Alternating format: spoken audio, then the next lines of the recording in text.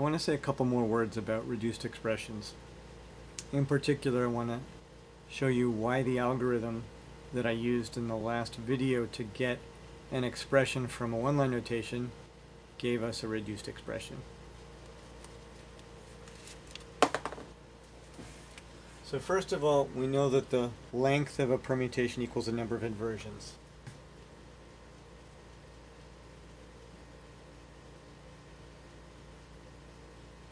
So if we have an expression SI1 through SIL,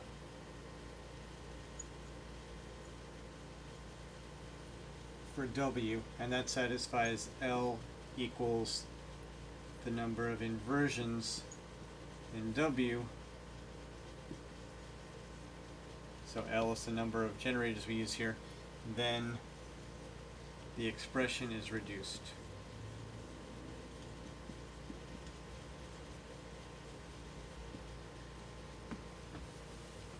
Now what did we do in the algorithm? So the strategy was to take the smallest letter and move it to the front, and then the second smallest letter and move it to its place, and then the next smallest letter and move it to its place. Since we're always using the smallest letter, when it passes letters, the letters are certainly going to be greater than it. So 1 passes the 2 and the 5. So that undoes 2 inversions that were in this original permutation, 5, 2, 1, 4, 3. We're taking out 2 inversions and using 2 generators. Then when we move the 2, since the 2 is now smaller than all the other letters that it might pass, we did one move, we used 1 generator, and we undid 1 inversion. So basically every time we move a letter, we're moving it past larger letters. The number of places we move it is the number of generators we're using and the number of inversions that we're undoing, until finally we end up with the identity permutation that has no inversions. And every single generator that we used to get there undid an inversion that was in the original permutation. So that's why this number of generators is equal to the number of inversions in the original permutation, and therefore gives us a reduced expression. Well, when we turn it around, of course, the length of the expression is exactly the same. Now, another fact about reduced expressions that's kind of neat is you can see from a wiring diagram whether an expression is reduced or not. So let me draw a wiring diagram here.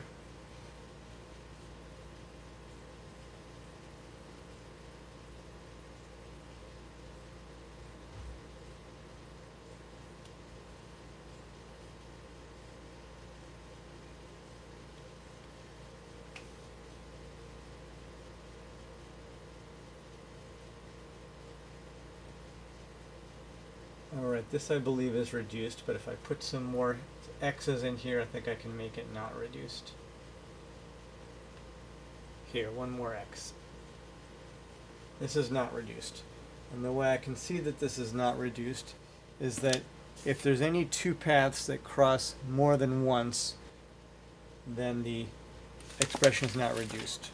So this stands for S3, S2, S3, S1, S2, S3, S2.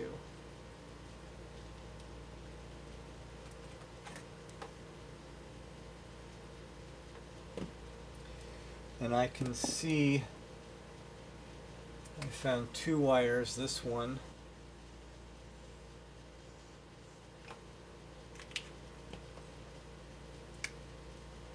and the next one that crosses it once and then crosses it again right here. So if there's a pair of wires that cross each other more than once, then the expression is not reduced. In fact, that's an if and only if statement.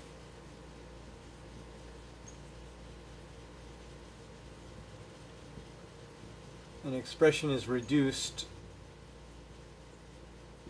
if and only if its wiring diagram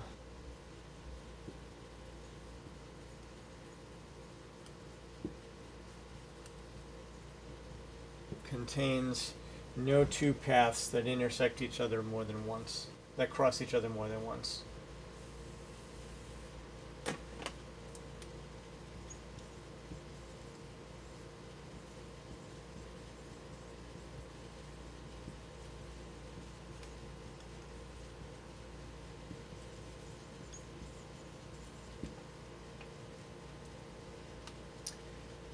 Then another neat fact about reduced expressions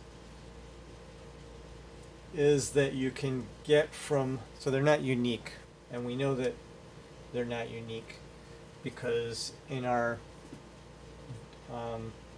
presentation of the symmetric group, we've got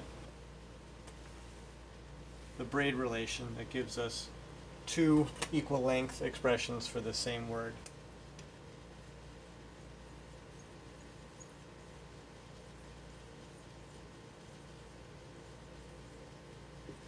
Reduced expressions are not in general unique, and we know that si plus 1 si equals si plus 1 si plus 1. Those are two expressions, two different expressions that have the same number of generators in them. And I guess we also know that si plus 2 equals si plus 2 si. Again, these are two different expressions which are the same length in terms of generators for a single element of the symmetric group. So let's put up the reduced expression we found for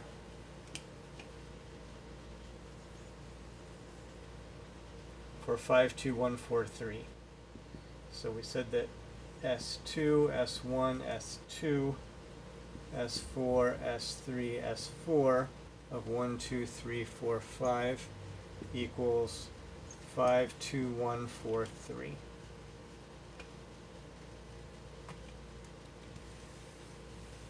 It turns out, and this is kind of a difficult theorem to prove, that all of the reduced expressions for this same one-line notation can be obtained from this one just by applying elementary moves to these generators. An elementary move being a replacement of this type or a replacement of that type.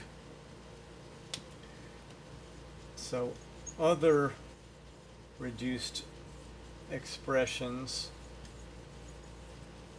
are, let me just write this as 2, 1, 2, 4, 3, 4 to make the notation easier.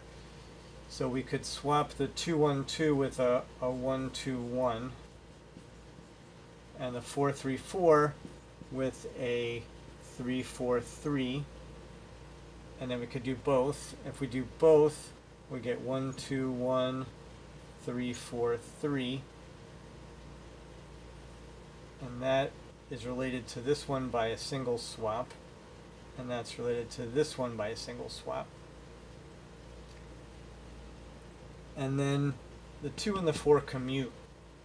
So this could be replaced with 2, 1, 4, 2, 3, 4. And then the 4 and the 1 commute, and that can be replaced with 2, 4, 1, 2, 3, 4, etc.